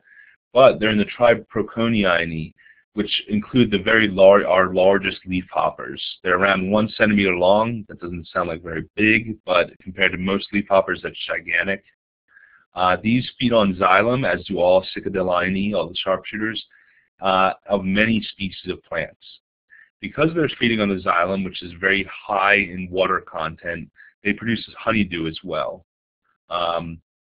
Now, one of the bad things about this group is that they can transmit bacterial scorch or Pierce's disease, Xylella fastidiosa, and especially implicated in this is one of the species that I'll talk about in a minute. However, they're usually not predictable or commonly damaging to plants. They're not going to be reducing the fitness other than occasionally transmitting this pathogen. So their presence in feeding is not going to be very detrimental to plants, but because they're often found on plants, people are a little worried about them. Here is one of the smaller ones at about 7 or 8 millimeters long. This is Querna costalis. Very pretty species. Most of these are very pretty. Now, one of the most common ones that you're going to see is the broad-headed sharpshooter, Oncometopia orbona. These have a very nice, I didn't get the color right in this photo that well, but these have a very nice blue color with orange. There's a couple of species of Oncometopia that look very similar, but this is our most common one, and it's fairly large. It's going to be a little bit over 1 centimeter. Now, when you do approach them, they're going to wrap around the opposite side of the stem for protection. They're very quick and very active, very aware of people. But you will see them hanging out on stems of plants and sucking juices from them. Now, probably the most infamous and most famous of these large sharpshooters is the glassy-winged sharpshooter, Homolodisca vitripennis. This is a nice, large, mature female. I'll tell you how I know that in a second. But this species generally has purplish wing veins, very clear wings otherwise, and its head and pronotum have these speckles of yellow. A lot of the tropical species, and even these species as well, also have kind of a flared front leg that looks almost leaf-like in some ways. Again, these are very large. These are about the size or even a little bit bigger than the broad-headed sharpshooter at about a little over 1 centimeter. Now, the way I know this is a mature female is she's got these 2 white patches on her wings. And this is related to our critter or not. These are patches of brochosomes. Now, brochosomes are basically little wax particles, very predictable in structure between species, and they're produced in the Malpighian tubules, which are these little kind of tubes in the digestive system of insects. This is where the spittle from spittlebugs comes from, but also in leafhoppers, especially these types, it produces a liquid that the female or the leafhoppers will spread on them with their legs, and it dries and it contains these small particles of wax. Now, the immatures and the young ones will do this, and the non-sexually active adults will use this to coat their body, which is probably used as a water repellent and also to keep their honeydew from sticking to them. So it's kind of a strategy for that. But the reproductive females and the younger ones produce these kind of round amorphous ones. The reproductive females produce these long, very clearly structured brochosomes, which they then put on those patches like seen in the previous picture. Then, when they go to lay their eggs, what they do is they kick them onto the top of the eggs using their legs, and this is thought to keep predators and parasites away from the eggs. It's thought to be a repellent for the eggs. And just a side note, another quick side note is that you can see the little red eyes of these hopper nymphs, and when they come out, they're actually grayish blue with red eyes, and this is probably an Aculops, which are most commonly seen. Okay, so that's it for leafhoppers, or the sharpshooters at least. You guys see them around. Again, they're very conspicuous compared to a lot of other leafhoppers.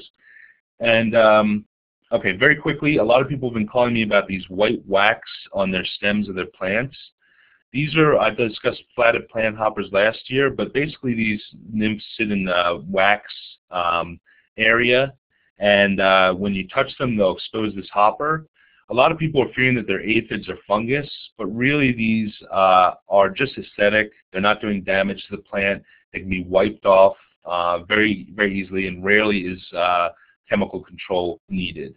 And usually these plant hoppers, kind of closely related, but not closely related to leaf hoppers, are going to turn into adults that you will notice as well, which are going to be either the citrus flatted, which was pictured, the nymph was pictured in the last picture, or the northern flatted, one of these pale whitish green, basically leaf-looking plant hoppers. Okay, so, and just a couple things, just be on the lookouts for July and August.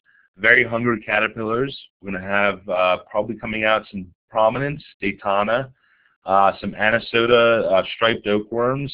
You're going to have Hyphanthria, the fall webworms, even though they're called fall webworms, are going to start coming out in early August and creating webs on the edge, on the outsides of the branches, on the tips of the branches. And also in your gardens and areas like that, you're going to see a lot of pyroid moth larvae feeding on vegetables and new growth. This is the European corn borer. This one was found in pepper, feeding on pepper fruits. Also, we've been getting a lot of oak samples this time of year with a very small leaf beetle, Demetina modesta. These don't have a common name, but they're just a little oak leaf beetle. These are small, brown, with very broad scale-like hairs on them, and a serrated edge of the pronotum. Now they do skeletize patches of the leaves, but are rarely detrimental to the entire tree, especially mature trees. But they can be present in large numbers, and which may be worrying to some people. And lastly, the lace bugs are out in full force right now. These are some Stephanitis takiae on my pieris in my front yard. They are closely related to some other groups, but look similar to Koithuca, the azalea lace bugs, and some other relatives. Basically, different plants have different lace bugs. And with that, I'll answer any questions and then move it over to Mike. Questions for Matt?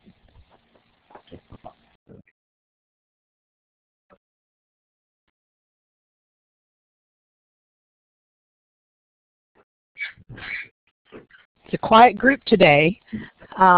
If there's no questions, I guess we will move on and let Mike tell us about disease issues. All right. Taking notes here. Note number 1 for Matt's presentation: buy Japanese beetle traps from neighbors.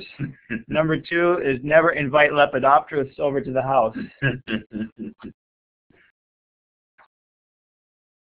Let's talk about diseases.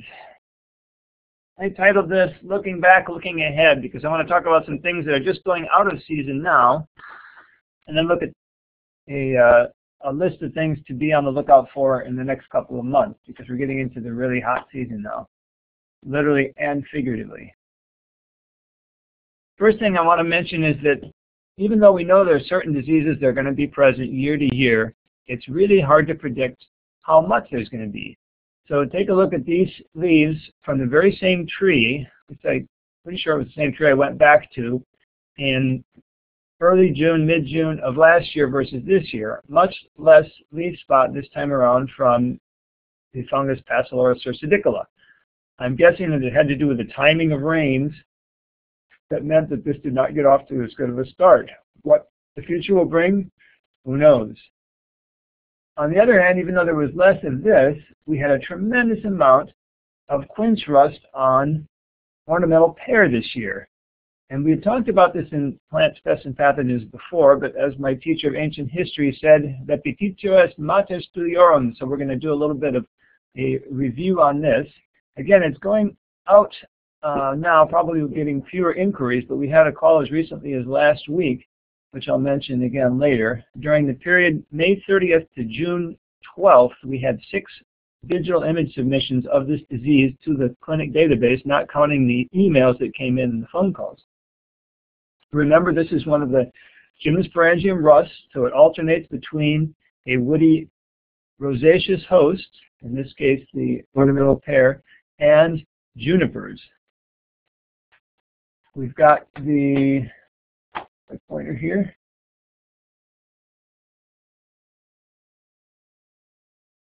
We've got the infections on both the fruits and in this case on the stems. Now Chuck Hodges and I were talking about this yesterday, and we speculate that these infections on the stems are going to be possibly perennial. So if you don't trim them out, they may pop up again next year on the stems. They are known to be perennial on the juniper host. So let's see how many of you folks have seen it. I'm going to crowdsource this a little bit.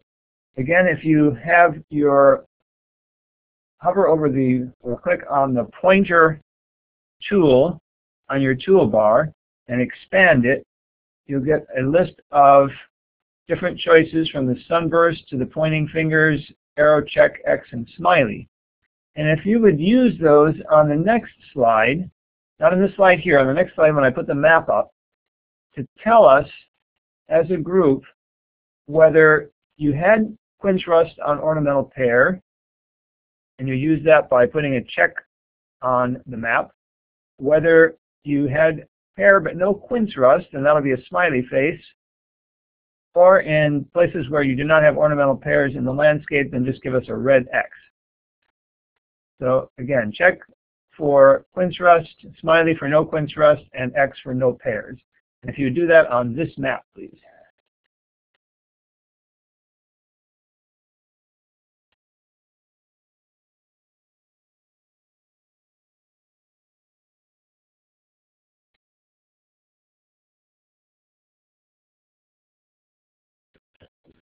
Oh yeah, that's pointing out that we do need a check box here for wake. I have them in my yard.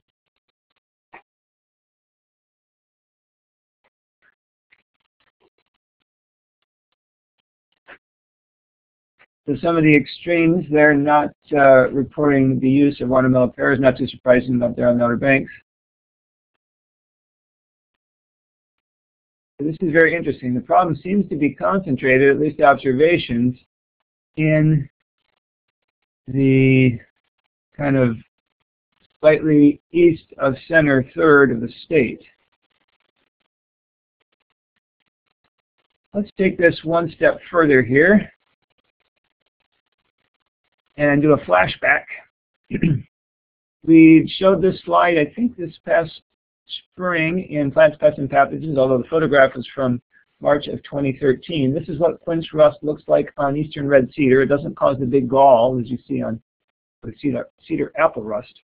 And this goes to a point that the caller last week had, which was, is our tree the victim or the culprit? Apparently, there was some concern there that the neighbors would blame them if their other neighbors' trees started showing up with this disease. So remember that the tree, in this case the pear tree, is the victim, if you want to think of it that way, because the infection had to take place from a red cedar where the fungus was sporulating much earlier in the spring.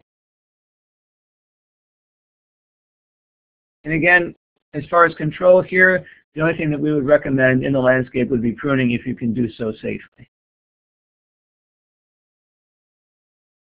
For those in the mountains, there's a similar sort of rust in terms of what it looks like, but this time what we call the ecial stage is not on a rosaceous host, it's actually on the needles, and I believe it can also get on the stems and maybe even cones of hemlock. This particular picture came from Alexander Krings in the plant biology department here, who photographed it in Ashe County on the Carolina hemlock. And this is, according to Chuck Hodges, probably Thecopsera hydrangea, which is called the hemlock hydrangea rust because it alternates between hemlocks and hydrangea. There's another one very similar, have basically the same appearance. Under the microscope you could distinguish it, but that one alternates between hemlock and plants, like ericaceous plants, so rhododendron and vaccinium.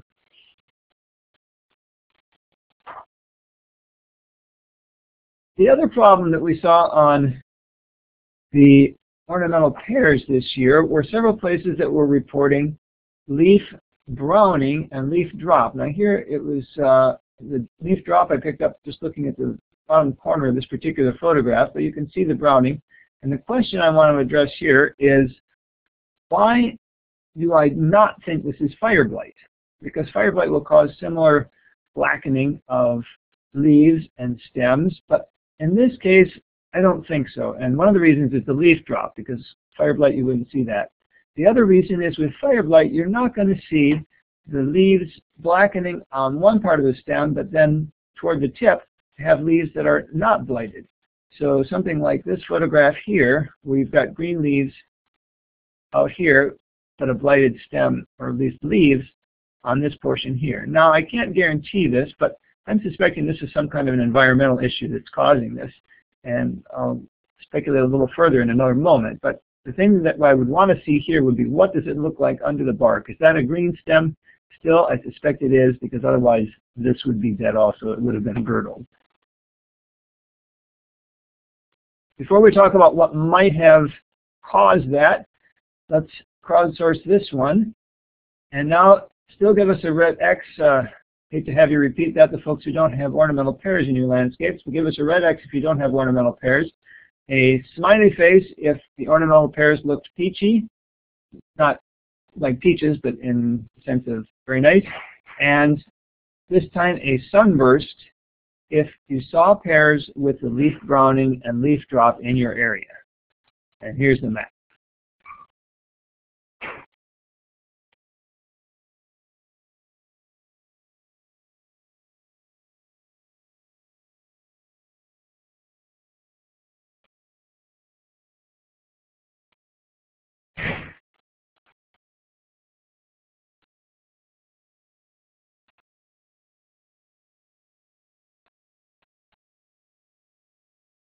Give folks another second. Ah, interesting.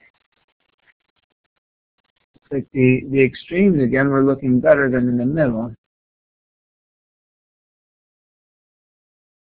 So the green check, I'm not sure how to interpret that one. It looks like we had sort of a concentration of areas that were experiencing the leaf browning. All right. Now here was the other clue. Now I'm going to give credit where credit's due here. It was Dr. Dave Ritchie in our department who first brought this problem to our attention, that there was a lot of it happening in Durham County, and I think it was a Durham County caller who said it looked like fall in the spring, the number of leaves that were dropping. Possibly this is what was going on, just speculation at this point. But if you'll notice on the underside of the leaf here, this is that same sample that was submitted as photographs I showed the leaf browning on. They submitted this as a quote-unquote healthy leaf, but weren't really convinced of that. But you'll notice little raised blister-like bumps there.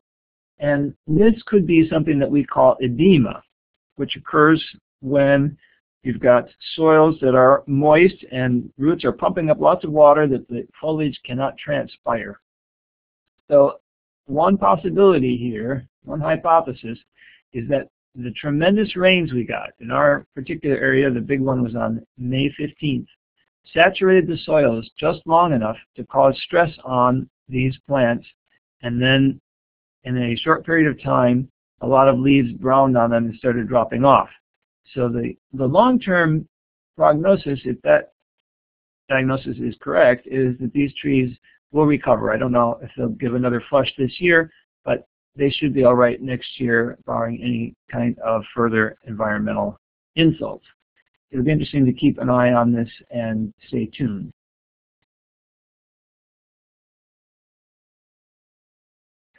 Every Plants, Pests, and Pathogens, we put up our list of be on the lookout, but I've elevated 3 of them from just be on the lookout status to all points bulletin status. And the number 1 on this list is going to be related to the fact that potato late blight was first confirmed this year in North Carolina on June 19th, so just a few days ago, 5 days ago, and it was in Carteret County. This is the photograph of the leaves that were sent into the clinic. I think many folks know what late blight is, but if you are seeing it, either in potatoes in the east or tomatoes, especially in the mountains a little bit later, please do send in a confirmatory sample to the clinic. Let us know so that it can be entered into the systems and the alert systems and so on. The other all points bulletin that I'm putting out is for cucurbit downy mildew. This was first confirmed in North Carolina on the 9th of June on a cucumber from Duplin County, North Carolina. Remember, this is a disease that cannot overwinter here in our state. It has to blow up, well, not blow up, but blow northward with the winds coming from overwintering areas such as Florida. It can also be brought in on infected transplants. Typical symptoms are yellow spots, especially angular leaf spots that turn eventually brown and dry up, and then if the weather is humid, the slightly bluish-gray sporulation on the underside of the leaf. Blotches can be larger and less angular on watermelon. So not only North Carolina has the situation going on now, but it's been reported in this month from Georgia and South Carolina, among other places, on a wide range of crops: cucumber, cantaloupe, squash, and watermelon. Usually it's the cucumbers, the melons, and the watermelon that are the most affected, where squash and pumpkin would tend to be less affected.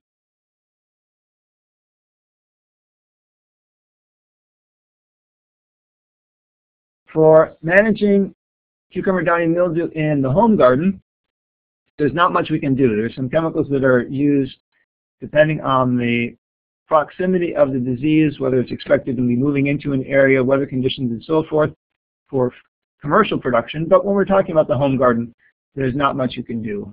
Trying to keep leaf wetness down by avoiding overhead and late day watering.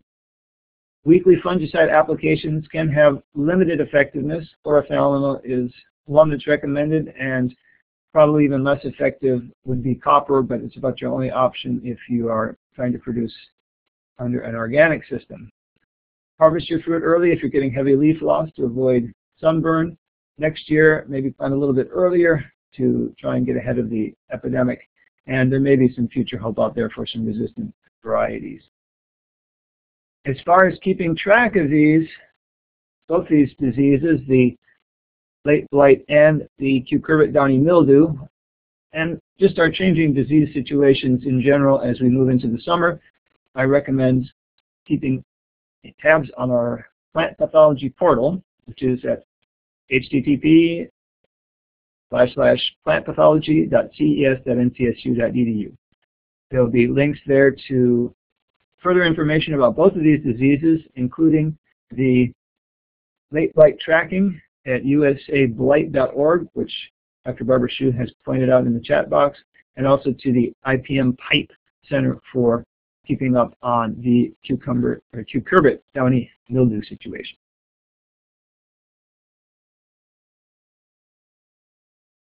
This particular all points bulletin is my own, not coming from our vegetable pathologist, but we got a sample from a nursery of barberry, which I think it was Bertone is, I believe, the species on that particular one.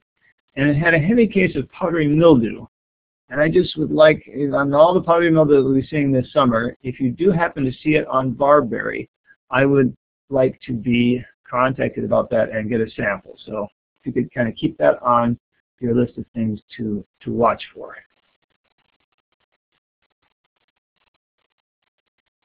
Now, as last year in June, I'm going to do the BOLO list, the Be on the Lookout list for July and August in the form of a quiz.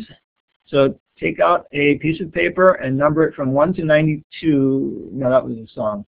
Just from 1 to 6 should be sufficient. Most of these are not the same ones I used last year, most of them. So this one will be for individual use. You don't need to come to consensus necessarily as a group. First case, we have plants that wilt and die rapidly in midsummer. Under humid conditions, we see the mycelium, the fuzzy growth of something occurring at the soil line along the ground. Eventually, there may be little white hills that mature into round balls about the size, shape, and color of radish seeds. Case number 1, what do you think this is? Let's jot that down on your papers as number 1.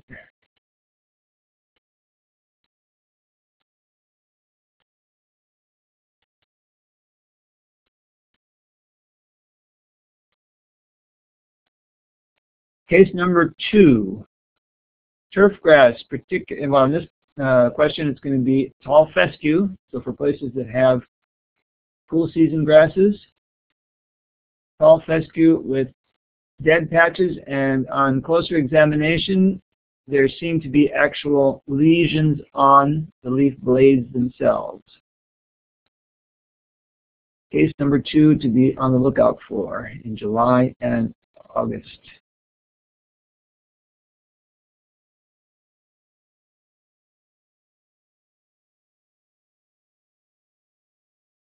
I saw that, no copying. Case number 3. The apple on the left, ignore the fly speck here. We're talking about this large area of decay. You can sort of see some fruiting bodies developing here in the center of it. And when it's cut in cross-section, the decay forms a V shape pointing toward the core of the apple. What would this disease be?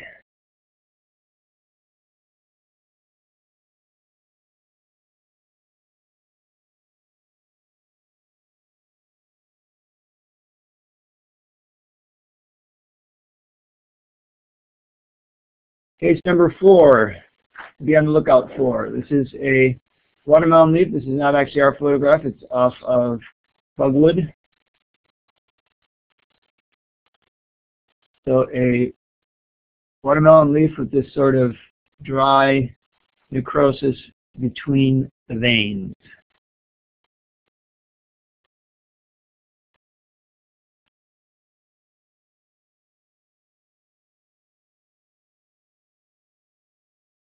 Case number 5, going back to the flower garden. This is daylily, and we have dead areas that start at the tip and work their way down in a V pattern. I guess that's kind of the theme here, is the V shape, pointing down the midrib toward the base of the plant, leading area of yellow, or what we call chlorosis, around the dead stripe as it moves toward the base of the plant.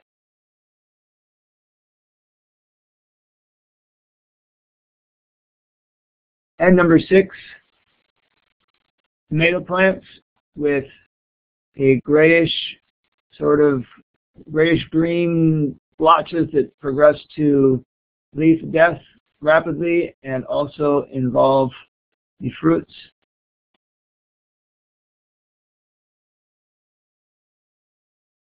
What disease or disorder might this be?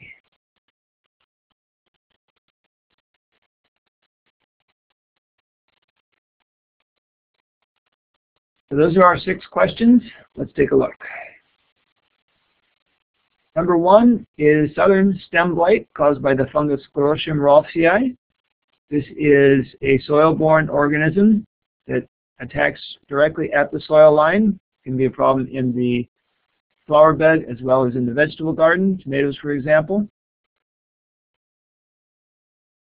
And doesn't fortunately spread very easily. You want to avoid spreading it to new areas. Rotation is one strategy. Use of foil at the base of the plants where you know you have it. But it always seems to attack right at the soil line, very close to it. Number 2, of course, was brown patch caused by the fungus Rhizoctonia solanae. This is going to be active now that soil temperatures have warmed up, and there are actually pesticides that can be used if you're still inclined to try and keep this in check. More information on that, I would recommend going to the Turf Files site, www.turffiles.ntsu.edu/diseases for more information about this and other turf diseases and their control.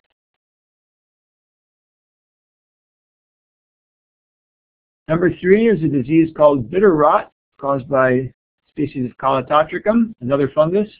And that's very characteristic, the V-shaped decay moving in toward the core of the apple. So do, of course, keep up on your spray program. We have information on the connected from the Plant Disease and Insect Clinic website for the spray program for home orchards.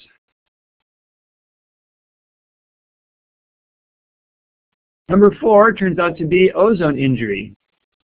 Watermelon is one of the things that it's probably most seen and photographed on. It can also occur on potato, can occur on tomato, though not necessarily being seen at this time of year. I looked at the records in a couple of potato samples that we had with ozone injury, actually a little earlier in the year. Why does this happen? Well, of course, the hot summer weather, stagnant air, sunlight reacting with pollutants in the air forms ozone, which we like to have up in the stratosphere where it protects us from UV radiation, but we don't like to have down at ground level where it damages plants and is hazardous for people's health and so on. If you remember from last week, there was actually an air quality alert for both the metropolitan areas around the Triangle and Charlotte. So we expect, of course, to have more of this kind of situation coming up soon. Don't, though, jump to conclusions that every kind of speckling on plants is caused by ozone. In this case here, we've got an azalea on campus, and looking at the underside of the leaf and these fecal pellets or flecks, you know immediately that you have lace bugs, which will lead me to go back to Carol's question in the chat box from earlier that I don't know if it came after I'd already taken the helm here, but Matt, the question was, what is the best way to control lace bugs?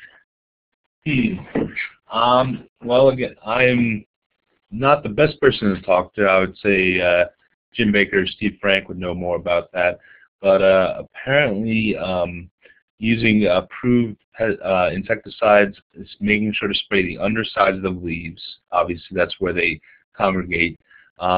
Once they lay the eggs, they're pretty well protected with fecal matter and in the plant tissue, so you won't be able to kill next year's insects. But treating early on when you've got the nymphs is probably better. So by this time of year, you may not get what's going to be good control for next year.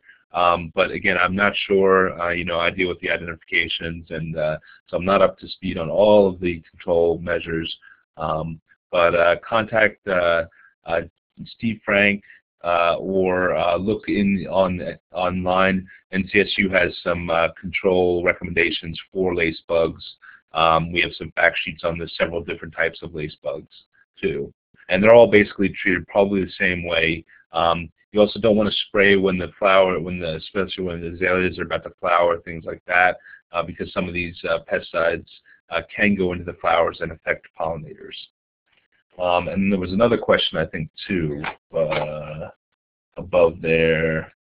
Is there a reason for low amounts of butterflies? I don't know what types you're talking about, and I'm not sure.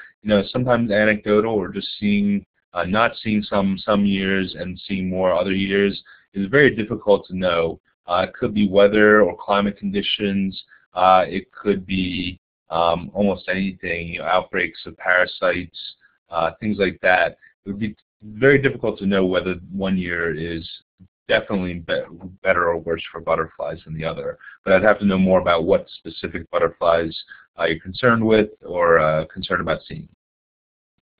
All right. Finishing up the quiz then. Number 5 was daily leaf streak, caused by the fungus Eriophyidae microstictum. It's interesting, the susceptibility to this disease varies according to cultivars, and of course the usual recommendations of trying to keep the leaf wetness down will apply here, and probably removing the debris will give some advantage in keeping the population of the fungus down. Number 6, remember I said that most of the questions were not repeated from last year. Number 6 was repeated. This is late blight or Phytophthora infestans on tomatoes. So be, of course, especially alert for this in the mountains. It's interesting, we were afraid a couple of years ago, we had an early start to it and afraid it was just going to take off, and it didn't really seem to do that. Again, unpredictable. But if you do think you have it, this is when we want to see a sample for confirmation. Just to wrap up in the last few seconds here, more things that will be on the lookout for in July and August on fruits and nuts: peach scab and peach brown rot, mummyberry and blueberry. Pecan scab will just be getting started before we meet again in PP&P in August. And in terms of fruits and nuts, World Cup fans such as myself. Vegetable gardens: bacterial spot on tomato and pepper, southern bacterial wilt, which can sometimes look in the early stages like you've got the southern stem blight, and the fungus hasn't appeared yet, but in southern bacterial wilt it won't ever appear. Septoria leaf spot on tomato and tomato spotted wilt virus, which can look quite similar to each other. On ornamentals and trees, Phytophthora root rot, powdery mildews, of course, such as pictured here on the Euonymus. Dot hole on prunus species, cherry trees, and cherry laurels. Root knot nematodes. We're still seeing winter injury on warm season grasses that haven't recovered from it yet. Rose rosette virus, bacterial scorch on sycamores, on pin oaks, and those would be the number 1 and number 2 hosts for that, although it gets on many other plants. And slime flux of hardwood trees in the heat of the summer, which we will also have to look for. So with that, we will see you next time in the steamy heat of late August, and wish you a good couple of months between now and then.